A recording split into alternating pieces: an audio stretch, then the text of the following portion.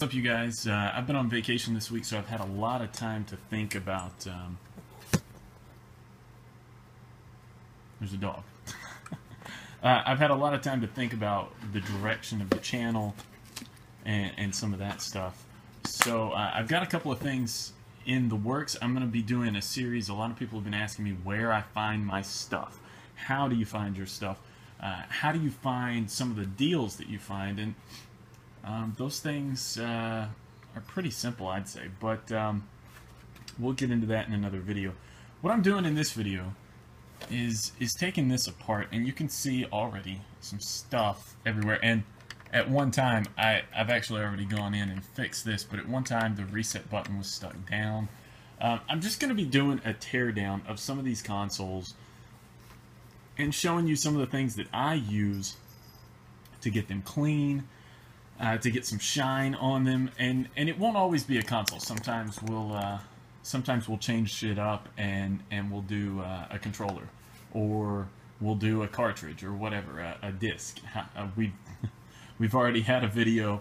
It's one of my most watched, talking about the toothpaste trick. So different things like that. When I first started this channel, I wanted to do some of that stuff. So let's jump right into it. And with the Sega Genesis, this is the Mark II. It's pretty basic. You've got a screw there, well, that's hard to see. Screw here, here, here, and here. So basically one at each corner, and I think there might be one under here.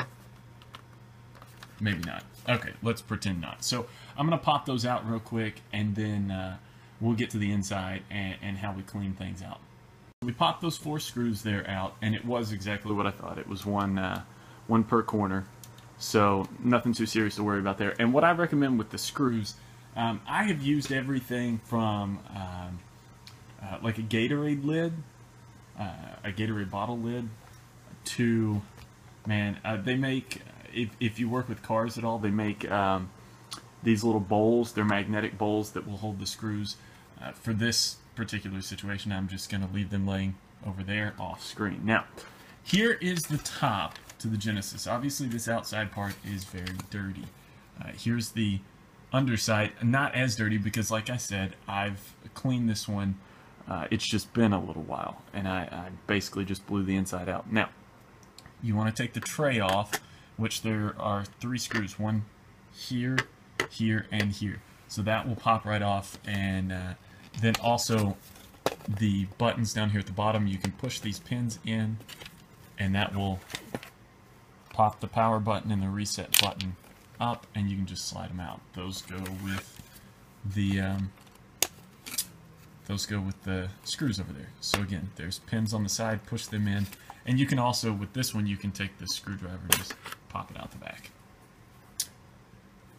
As far as the light cover here, it's just clipped in. That goes over the LED. It spreads it into 3 lights. I don't know, a diffuser, I guess you'd call it. So we've got all of that off, and I'm going to take the cartridge slot apart here. There is a spring up in here. Be careful of that.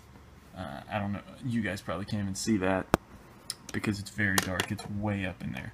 But be careful with that spring. Don't lose it.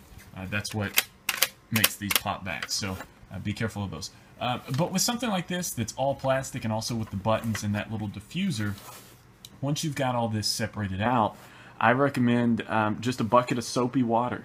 Soak it in soapy water, take a sponge, rub it down. Now, we're not going to be able to do anything about these scuffs and scratches and whatnot, but we can do something about things like, you know, stains, whatever this is. And also, even this matte finish and whatnot can have some shine to it, and I'm going to show you how to do that later on as well. So we'll get this one taken apart.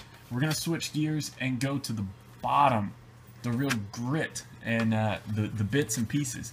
Now, I do not have, I don't know if I actually have it here in the apartment somewhere, but I don't seem to have the expansion cover. You can just slide this off. I mean, it's pretty simple to get off. I don't know why you would, but you can. There are screws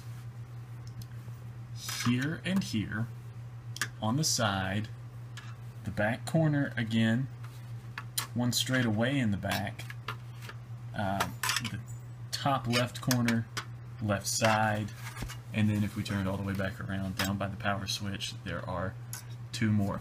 I'm going to take those screws off, and we'll pull the heat shield off, and then we'll go over more bits and pieces in just a moment.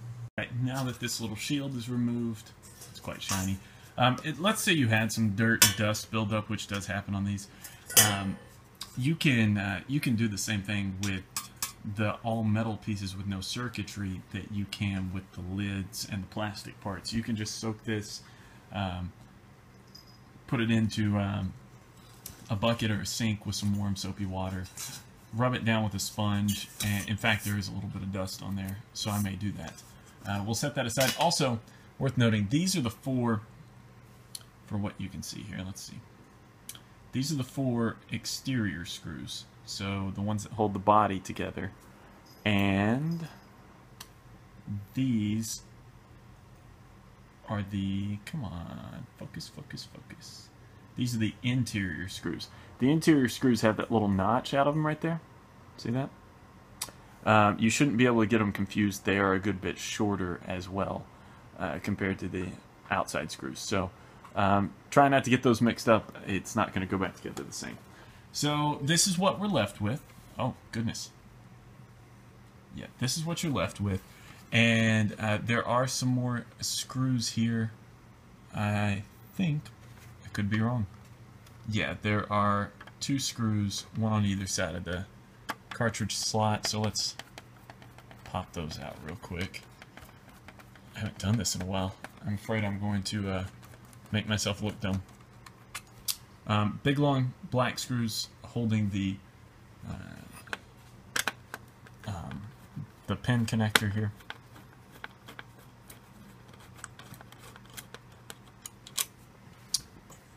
And there we go.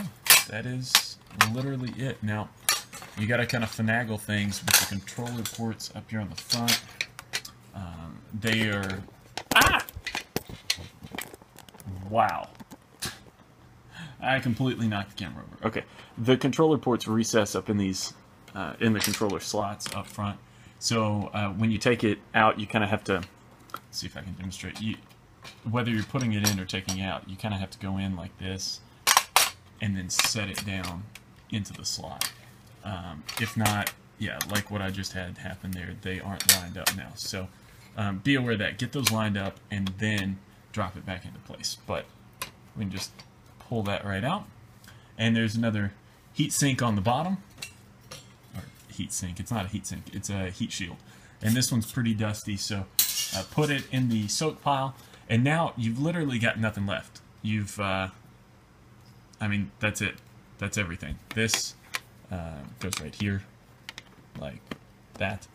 But that's everything. That's all your parts. That's all your bits. The bottom can go in soapy water again. Scrub it down with a sponge, and then as far as the guts of your Genesis, you know, honestly, you could set this out if you wanted to, and just plug your stuff into the ports and plug your controllers in and mount your game, and you could play this. I wouldn't recommend it. Lots of breakable bits here, but you could. Now, with this one is not very dirty at all, but you could use compressed air. That's what you should use to just kind of blow this out. You can use your hand, you know, if you see something on there, but nothing astringent. I'm not even sure I would go with alcohol in here. I mean, I know you can, but I probably wouldn't. Now, this one's very clean. I mean, I'm not even going to blow it off with compressed air, but that's what you would do in that regard. So there's your bits and pieces. Take all this apart, not this, but take your console completely apart and clean it out well. Now when you're putting it back together, it's going to be the exact opposite of what we just did, but let me show you a couple of things. This is just a Lysol wipe. You can also use, I mean, everybody knows the cotton ball and alcohol method. You can do that, but I think these are a little more self-contained. There is some alcohol in them, So you can just rub it down and look at that. Dirty. The reason I recommend, rather than just doing this, the reason I recommend the soapy water bath is that's going to loosen some of this grit that's down in the the nooks and crannies.